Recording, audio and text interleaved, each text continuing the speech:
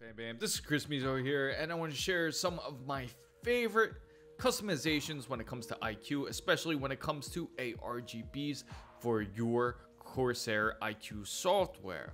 I had customized 5 different profiles that I want to share with you. That way you can customize your PC the exact way you want to. The very first thing you have to is enter iCUE. When you enter iCUE, it should look something like this. It might take a little bit to load up, and if you have an ASUS motherboard, it should also show up as a plugin. Now with the X670E that I currently have, this plugin doesn't really work 100%. I messed around with it. It's still a work in progress from what I've been testing. Let's go back home here. And this is just the default profile, the most boring profile that iCUE has, and has that wonderful rainbow puke color that anybody loves. That's completely disgusting. But anyway, let's get to the point here. I want to get over to my profiles. I got 5 different profiles. Make sure you check down in the description down below for the timestamps for each one, and I'll try to go over it relatively quickly so that way you can customize it the way you like. Now for Modern Warfare, it's really Modern Warfare 2. So let's go into Modern Warfare 2 and you can take a look and see how you like this profile.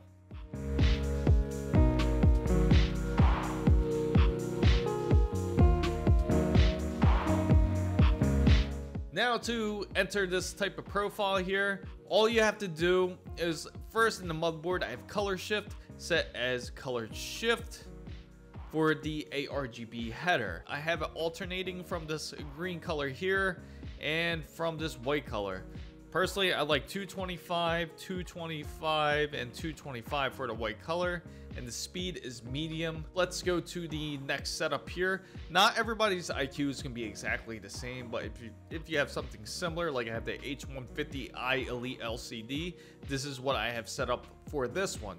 You might have a H150i that's non-LCD, which is fine. You're just going to set it up to that profile.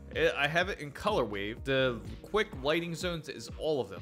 Now you can customize it. You can put fan 1, fan 2, yada yada, but that's completely up to you. But for quick sake and just to show you a quick way of doing it, I just have it on all, and I have it set to the Modern Warfare 2 colors, which is the green and white color, similar to what you see on the cover or when you enter the game. So I have it as this green color here. If you want to copy the color code, make sure you pause the video to catch it. And the same with the white color that I used at 225 all around, and I have it in slow speed with the direction going right. For the ring itself, I have it set as color wave and the quick lighting zone as all. You can also customize each LED of your choosing if you want to, and the same exact colors here, but I have it at medium speed going to the right side. For the actual LCD screen, I have the under screen setup and monitor. So I have the background as this wonderful green color to give it that Modern Warfare 2 look.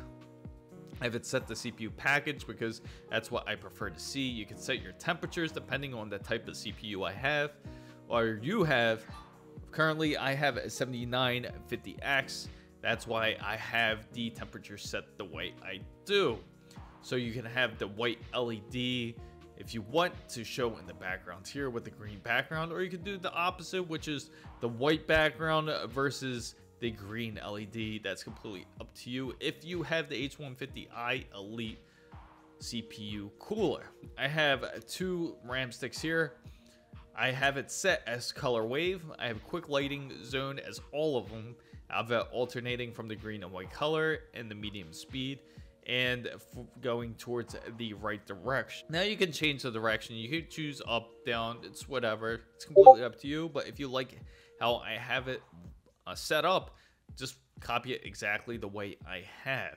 It sounds simple like everything that I'm doing now, but you can see how much it brings out the RGBs on your PC and how much more feeling it gives, especially when you're gaming. For the Corsair iCUE keyboard, I have it set as the visor setting. make sure it's on the bottom. Otherwise, if you put the visor on top, the type lighting won't work. You have to make sure the type lighting is layered on top of the visor. So make sure it's right up here. I wanted to go over the visor one first. Click visor. I have a quick lighting zone on all, and I have it at medium speed. Start with profile, stop never, alternating the green and white colors. So as you're typing, you can see it gives that yellow and red look, similar to when you're in game. Kind of give you the action combat feel when you're in game. So I have it set at type lighting and at quick lighting zone as all, and it has the ripple effect. You can choose by key if that kind of annoys you, the ripple effect, which is perfectly fine, or you can just go ripple effect if you want the same exact way and at medium speed. Now for the lighting node core, as you notice, I have 6 fans hooked up to it. Now, not all of these are QL fans, some of these are ML fans, and I have it set to color shift. I have a quick lighting zone all, and I have it as the slow side. As you see, it's on the turtle side, and the green and white color. It gives it a really nice look, especially when you're gaming Modern Warfare 2, and it just makes it way more exciting. One of my personal favorites here is Cyberpunk 2077.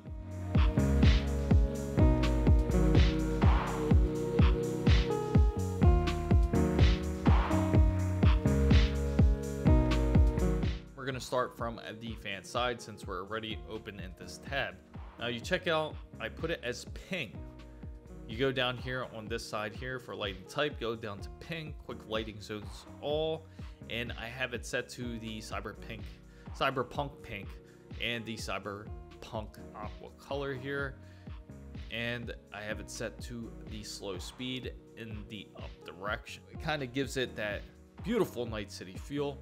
Let's go to the keyboard here. I just have it as a simple color shift. As you type, it kind of gives that Cyberpunk pink color. So when you're typing, it gives off this like almost like this cherry blossom look. Go down to color shift on, again, for this has to be on the second layer here, because if you put color shift as the top, it will not work properly. The type lighting won't work properly. Instead, you'll just see type lighting instead. So go to color shift, select color shift, click quick lighting zone all, make it this aqua color here with this really dark purplish color I have here, and at medium speed. For type lighting here, go under type lighting and then go under Q, W, E, R, D, F, which are the main keys when you're gaming.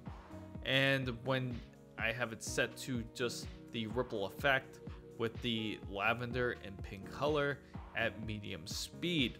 Now with the RAM itself, I have it set to rain to kind of give it that look. It matches really well, I feel. I have it set to rain, quick lighting zones all, and I have the lavender and pink with a medium speed in the up direction. For the H150, I have it set for the fans itself. Again, these are ML fans here. I have it set to also rain and lighting zones all with this very dark lavender and this very light blue color at medium speed. For the ring itself, I set it to the light blue and the dark, kind of like this violet color here at medium speed. Check out the color codes, make sure you pause it if you need them. For the actual screen setup, as you can see, I put a Night City GIF, which I thought would be fitting, especially for a Cyberpunk 2077 theme.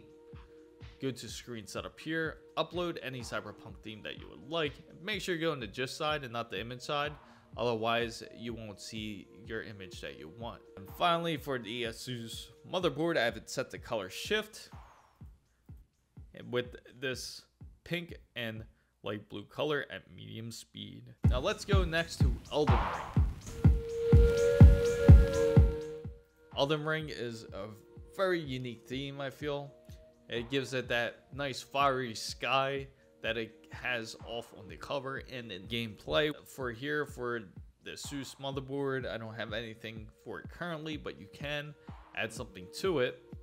And for the H150i Elite LCD, for the 8 LED series fans, I kind of set it to the fire look.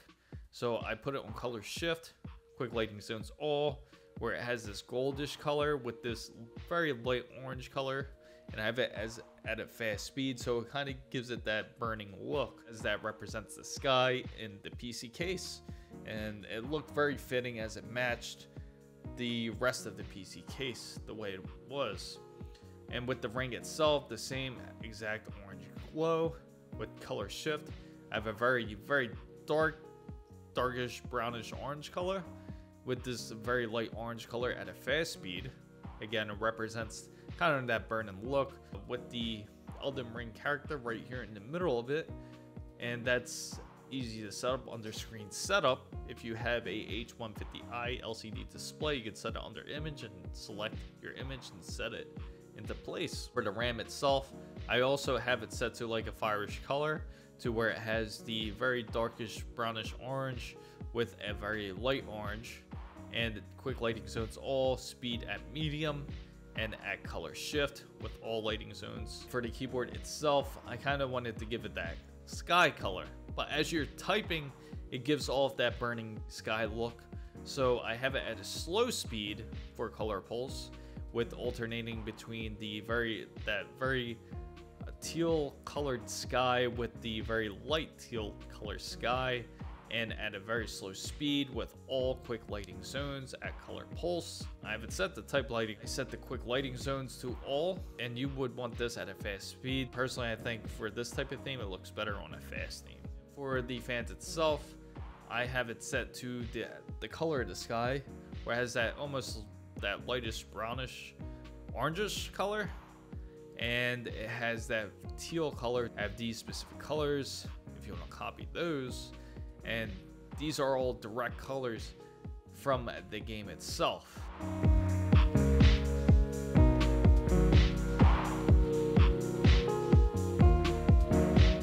I gotta share with you Avatar. This one's a really nice one. I like, kind of represents Avatar jungle at the night scene, and plus it has the tree of life, that really nice color. I haven't seen Way of the Water yet, but this is probably a good simplification of an Avatar theme.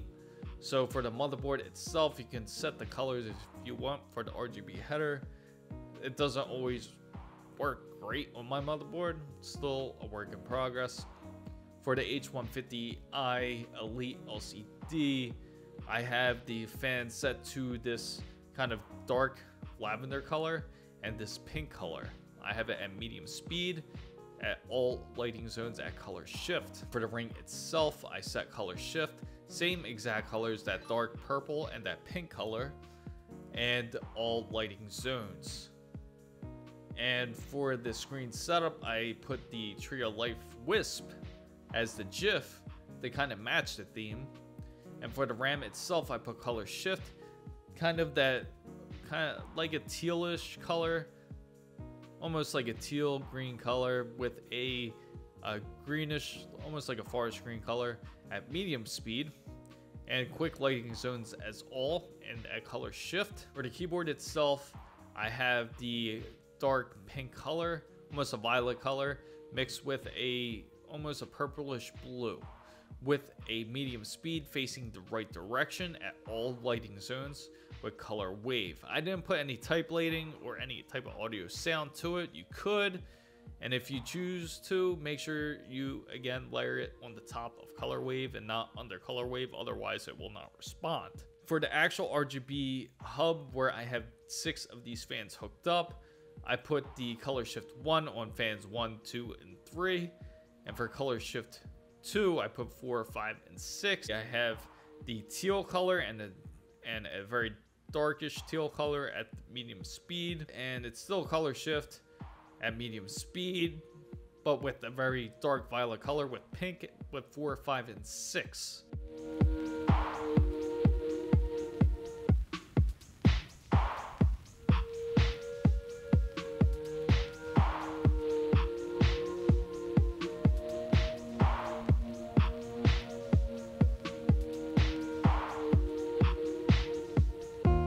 Now we're at the GeForce powered setup RGB lighting. This one's a really nice one I like.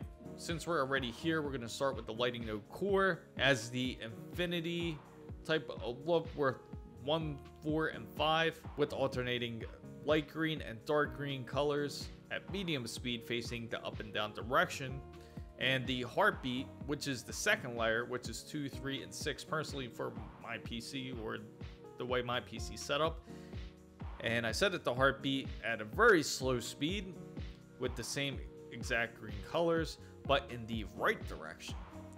And for the keyboard itself, I put visor, and I put the darkest green and the green color, all keys, and at medium speed, and it starts with profile and stops never.